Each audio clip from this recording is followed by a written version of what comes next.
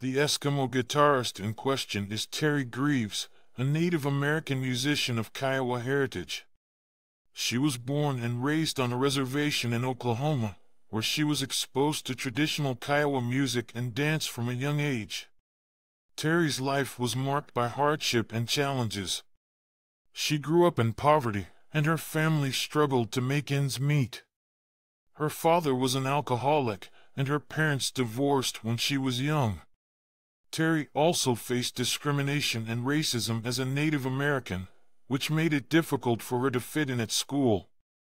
Despite these challenges, Teri was always drawn to music.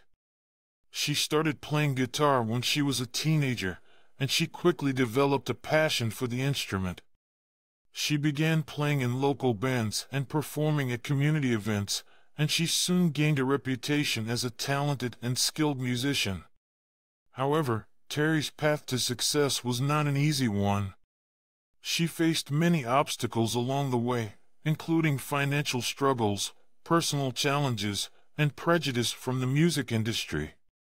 But she never gave up on her dream, and she continued to play and perform despite the setbacks. Eventually, Teri's talent and perseverance paid off. She became known as one of the best guitarists in the Native American music scene, and she was invited to perform at festivals and events around the world.